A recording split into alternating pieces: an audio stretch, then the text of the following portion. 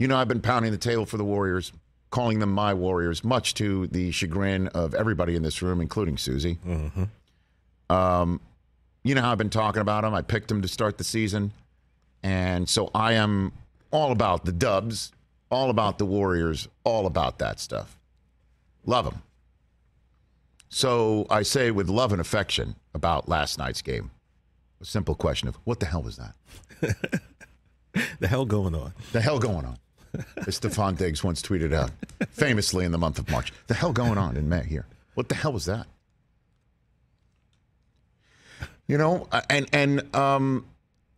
it's just kind of the last two games were un-Warrior-like in the fact that, as Susie, you were pointing out yesterday's show, what Charles Barkley said at halftime of that eventual win over the Grizzlies. Yeah, he referred to it as a scrimmage. They looked like they were playing a scrimmage, and then they eventually won it. And last night's game looked like, to me, all right, and then Steph talking about whoop that trick, right? Little hustle and flow going into, there was no hustle, there was no flow. There was nothing. And they started playing that song after, I think it was 8 minutes to go in the game. Place going crazy, and Steph even found that funny as the place in Memphis. They were down 50 at one point in the game. And it looked like the Warriors had this belief of, you know what, just one game. We don't need to really expend that much energy. We'll just roll it out, play another scrimmage.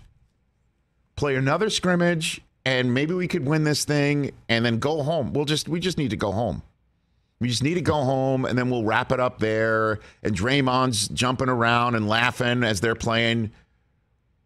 I understand I sound incredibly old and white when I say whoop that trick. I understand that.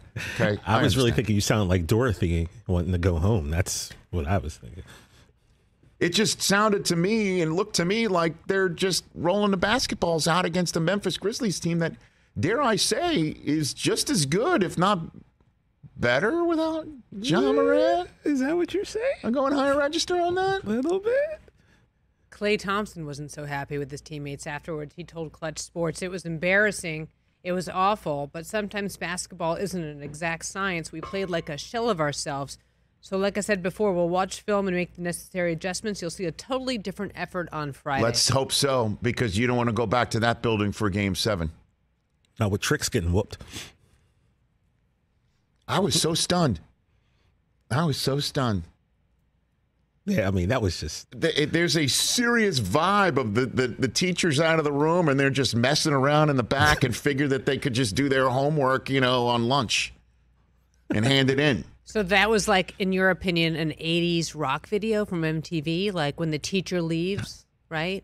And then everything explodes. Or a substitute teacher. Are you talking about Hot for Teacher? Mike Brown is a very attractive man. Steve Kerr, sexy guy. Maybe that was what was happening. Maybe they were just having a good old time out there. I'm sitting here. Mess. You do know I'm sitting here, Things right? that have never been uttered on the Rich Eisen Show before. Certainly from TJ, that you chair. should have seen him watching Top Gun yesterday when Jennifer Connelly hit the screen. That's his one and done. Is that his hall pass? Oh, Jennifer yeah, Connelly? I don't mean to delve off Excuse me. I am sitting here and we're talking basketball. I think he audibly gasped. Okay. He went. All right. I'm sitting here. That's how I felt, watching Klay Thompson, no? Susie, to quote Rich Eisen, we'll put a pin in that and we'll come back to it. Let's put a pin in that. After this, because I want to touch on this. Where did we get on that? I'm talking about the Warriors just absolutely spitting the bit. And I'm just hoping that Klay, that I'm just judging a book You're by its cover. right now, okay? No. I'm just hoping that Klay, when that everyone else, Draymond, who's, as we all know, is as serious as a heart attack when he needs to be, and Steph is a champion, that they can just slough that off. We've seen that before in the playoffs, people getting blown out, and then they come back the next game, and it's just all fine and dandy. But they better act like, the hot teacher is at the front of the room, and they are going to button up their schoolwork. Because I would think they would have a major problem against the Grizzlies in Game 6. Again, why not? We're already seeing that the Grizzlies are fast on defense. They're long on defense. Yep. They are jumping into lanes that other teams cannot jump into. They're jumping out at the 3 point shooters. They've got the Warriors out of sync, and the guy who can get them back into sync is out with COVID. And I'm a little nervous when I see that. For your Warriors? For my Warriors, yes. Can you imagine Steve Kerr at home watching that game? Because he's cut from the cloth of Phil Jackson, so he's a disciplinarian. And Phil hated it when the guys would celebrate or even be lackadaisical or relax in the court. Don't worry, we're going home. Anathema to Steve's DNA. He must have been chucking things at that TV like you can't even imagine. Game 6 coming up. Better take it. Don't want to go back to the trick whoopers. Get 'em. House. Don't want to have that.